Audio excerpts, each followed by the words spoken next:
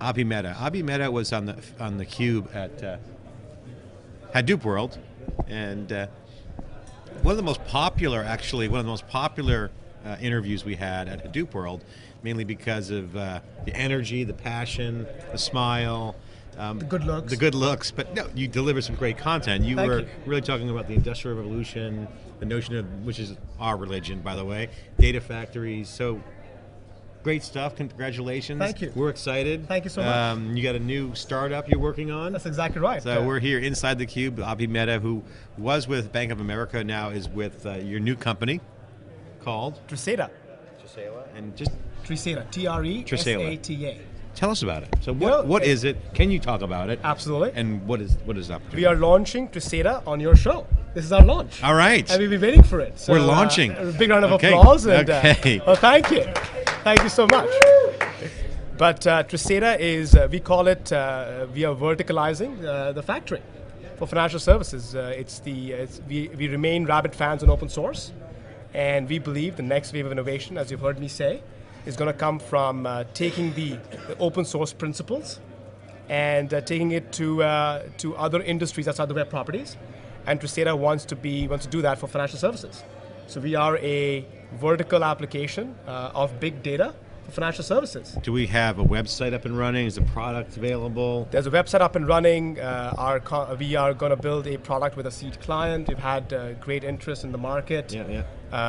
And there's more information will be coming. And your team, can you talk about your team? We have a team. I have a co-founder, the only guy I would go to battle with, Richard Morris. Rich and I have known each other for a while. Hey Dave, good to see you. How you doing? Great to see you. We have a small team that we have assembled. We've had, as I mentioned, good interest from the market. Funding? We're going to do it the fun way. Yeah, exactly. All right, good. So we want to... Birds of a feather here. Yeah, we heard about Tableau as well, SiliconANGLE, Wikibon, all self-funding club. Absolutely. We should start our own little show called the Self-Funding Club. Yeah, the crazy entrepreneurs who made a lot of money, right? I mean, why don't you take some money? They're handing it out like free charity. I mean, Y Combinator is just handing cash out. I mean, go there. That's a good point. No I free think lunch. I know. I think our focus is we see a unique opportunity, as you've heard me say, in tooling the next industrial revolution. And we want to be the ones tooling it. As a very smart man once said, in the gold rush, the people who made the most money were the guys shining the shovels, not the guys digging for gold. You want to be the guys shining the shovels, right? And we want to help people find the gold. So what tools are you guys working on then? Can you prioritize your... Yeah, so I misunderstood. So I thought Tresata was a services company in terms of you guys providing consulting and planning, design. No, it's you're talking tools and enablement. So tell us more. That's exciting. Absolutely, yeah. So people are going to be throwing money at you guys. I hope so. With your support, I really do hope so. Thank you so much, guys. Commissions. But yeah, Tresata is going to be building, as we mentioned. So is going to be building tools and what we call the data assembly line. So the ability to take data, raw data as it exists, and push it through the Tresata automated assembly line, just like the old assembly lines of manufacturing, and then produce, what you've heard me say, data products, which have gone from millions of rows and thousands of variables to prioritized variables that feed specific business problems. Cleaned up a little bit. Cleaned up, matched, parsed, intelligence added to it, creating aggregations and derivative variables for it, for solving specific business problems. So this notion of a data supply chain, is that something that customers are actually going to start to move forward on? We think so. We think that that technology is finally reached this critical inflection point where you hear every new wave of technology have this tagline, better, faster, cheaper. We think it actually does exist now, right? So we think the notion of you called it the supply chain, I call it the assembly line, which is automated, which is verticalized. We believe that actually there's going to be a lot more companies like Tresata going after a lot more verticals. It would be good for us to be that as we grow, and we're starting with a domain that we are very familiar with, and we think financial services. Financial services, we think will be re-engineered, restructured, have a rebirth, powered by data, especially given what we have seen in the larger economy the last few years, and we want to tool it. But we think the better, faster, cheaper can be realized. It is better. Because simply the fact that you can do things today and you can solve problems you could not solve before, especially what I call with the clash of the clouds, right? You heard me talk about it in the morning. We think there is just immense value waiting to be unleashed as we see these clouds emerge, and one time they will clash, and there's some issues, and we'll talk about that in a second. But so it's going to be better because you can solve problems you couldn't solve before. It's going to be faster because you can actually do things at scale, and when you get stuck, because big data is, I have a new dictat, big data is no longer big. Yeah. It's small because technology has made it manageable. So there isn't a big data problem that cannot be solved anymore. Big data is actually an opportunity, and technology has made petabyte-sized data small and manageable. So it's the ability to do that, and if you get stuck, throw in more hardware, throw in more nodes, throw in some little bit more open source magic, some kumbaya, and it will work. Come to Tresata, we'll help you out. And it's going to be cheaper because it is truly built on the concepts of open source and commoditized hardware and software around it. So when you talked about this cloud collision, you talked about financial services companies have your financial profile, the telcos have your mobile activity profile, the retail companies have your buying profile. So my question is, how do I get access to all that data? Can you flip that and maybe provide some incentives? I might want to pay for that. Is that something that companies are thinking about? Are they building data products around that, and will they monetize that? Well, you bring a very, very important notion to light, which needs to be addressed. I don't think anybody's addressing it. Tresata is throwing its weight behind what we call a new deal on data. A new deal on data needs to come, and it needs to come fast. And it needs to be built around the principles of what you just mentioned, which is, at the end of the day, the core source of data, whatever that source may be, needs to have some sort of a right to it. And ownership is a hard word, I'll use the word right to it. So if Dave Vellante is producing data across these various, and feeding these various clouds that are coming around, because Dave carries an iPhone, has a GPS on it, Dave has multiple financial relationships, Dave has the very important customer card at his grocery store, which tells the grocery store what Dave likes and gives you coupons. Dave has a very interesting online social and Twitter profile. You should have the rights to it. And if the consumer chooses to share that information with a particular entity or for a particular service, they should get some sort of compensation for it. It could be anything. So I'm proposing this world will come by where, look, if your GPS data truly is valuable, and if your telco provider came to you and said, Mr. Dave Vellante, I will take and track you every single living minute of the day, and in return I'll give you free service, you may sign up for it. And there'll be some other people who may not, who may have some other requirements. But at the core of it, there need to be rights to the data. You need to sit with the people or the unit that produces it. And if that data is used in any commercial way or for any particular commercial purpose or to solve a particular problem, there needs to be some exchange of value, whatever the value may be. And that's the kind of deal on data we are putting our weight behind. Mm-hmm. One of the advisors to Strata is a leading edge thinker on it, who actually proposed this at the World Economic Forum 2 years ago. And it got lost in the shuffle and the pain of the credit crisis, but we think it's going to come back front and center. There are 1,200 people at Strata. This is the future. We all buy it. Yeah. And something like this needs to happen. And we want to be the white knight. We want to be one of the leading voices to help frame that discussion. Now, who's that advisor? Sandy Pentland at MIT.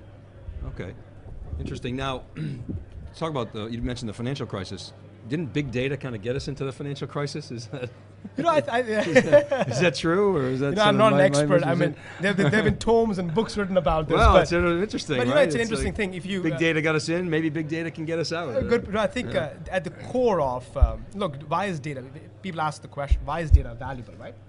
And when you break it down, every single industry, every single company, every single enterprise, every single project, even theCUBE, starts with you want to solve some unmet need. Some business problem needs to be solved, right? Yeah. How do you understand and make the decision to solve the business problem? With some information. How do you get the information? By churning some data through some models. At the core of every single business decision is data. That value chain does not change. Data feeds models, which spouts information, which help you make decisions, right? You guys probably you do the same thing on video. Yeah, we're very data driven. There's no doubt about it. Right? So I think that core flow, that core engine that every single industry runs on does not change. With that logic, you can argue, yes, that there was this notion going around, every single company in financial services thought that they were different, that their models would withstand the stresses if they were to come. What they forgot was when there is a market crisis, if you assume that if you're going through a crisis and the market will absorb your losses, it's fine. When the market goes through a crisis, everybody's going to crisis. Yeah. There is no market to absorb your losses, right? And we do believe at the core of it was that the data is very valuable, has a lot of insights that were not being properly either articulated or mined or even analyzed to help us make better decisions. Can it be done? The answer is yes. Can it be done in the near future? Can we build a better financial system out of it? Absolutely. Will it happen in this economy and country? Absolutely. And we need to take the lead to do it. And we would like to play our small part in it. So Tresata, talk about some of the use cases that you're going after, some of the problems that you expect to solve first. Is it risk reduction through fraud detection? Is it new products? Where do you start? The core of what we would like to go after is the assembly line, which we believe will be the foundation to solve a lot of them. And what we're realizing is that step one in the process may sound simple, may not sound very sexy, but it is the ability to make that factory real. The kind of raw material. The raw material. Yeah. And because your solution, your business problem, your ability to actually solve for it will only be as good as the data you feed into it. And unless we have the ability to automate that pipeline at scale, millions of rows, thousands of variables, multiple years of data, unless you can do that, you actually can't effectualize the ability to solve problems. So we're going to start with the step one, the basic block and tackling, and enable the factory to be built, and then very slowly go after the applications. Now, do you feel like people are going to be, you obviously lived that, so you know the power of the data factory. Do you feel like, where are we at in terms of adoption in the financial services industry? Is the bulk of the industry, of that mindset? Have they realized, have they come to this epiphany, or do you have to do a lot of sort of evangelizing? I think the industry, you got to give the industry a lot of credit. Financial services has always been the hotbed, as well as the petri dish for a lot of emerging technologies, as you guys know. So I think, I think it's got some very, very smart thinkers. Look, some of our initial conversations with potential clients, these guys are leading edge thinkers who want to make that leap and want to be the entity or the person who defines the future. So absolutely, it's been, we've had great interest. And what's going to happen if they don't make that leap? Right. Exactly. That's in that industry, the most competitive industry in the planet. Absolutely.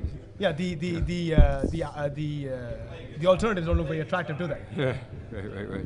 So, what do you think of this event? The inaugural, Strata conference, big data. It's sort of confirmation of your recent career, isn't it? It is. I had told you guys that I'm staking my career on this the last time we met, and it's good to know that there are 1,200 people at the conference who are doing the same thing that I'm doing. So it's great conference, great validation. As always, O'Reilly did a great job putting it together. Phenomenal agenda. I'm glad to see you guys are here. This is the attraction. This is the highlight of every. The Cube is the highlight. I actually like the airy walls. Glass. It's actually pretty cute, pretty cool. That's right. We don't need all that fancy stuff. But no, you guys. I think it is. I think it's heartening to see, and I've had great conversations in the conference. Heartening to see the big data revolution. What we all discussed, 6 months ago? And I've been talking about ever since. That what we were thinking was a vision that I had professed is going to come true. The second revolution is coming. We are going to be the players in it. Yeah. I think there are 1,200 rabid fans behind us on big data who want to be as well. And not only that, you're seeing a lot of the enterprise. We follow the enterprise. A lot of the enterprise whales are now getting into it. They're using the term big data. Some of them aren't even really sure what it means. They got a lot of people studying it, but they're going to go spend a lot of money. They're going to do a lot of market development for little guys and obviously for themselves. So that's a great dynamic to have. A lot of VC money pouring in, and it's early days. So we're very excited to be here. Abhi, it's great to have you back on theCUBE. Thank you. We're going to. You're now entrepreneur now, so you got grassroots. You got self-funding. You don't work for the big company. You don't have the protection. You're on the wild, man. How does it feel? It's like Tarzan, and you feel like you're king of the world. No, look, we are very excited on behalf of our team, and what we're trying to do. Look forward to continuing a relationship with you guys. We're friends of you, and we love your vision, love the work.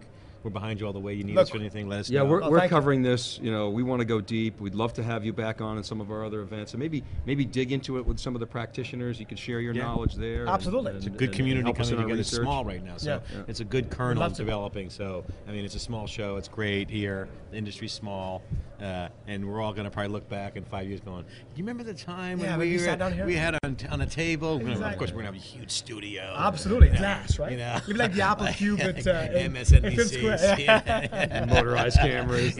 Producers, just staff of 20 people running around. I don't think you want someone dabbing makeup on you when you're doing that, right? Well, guys, it's always a pleasure. Abhi, Thanks for your support. Thanks so much. And we look forward to doing some fun stuff together. Yeah, good deal.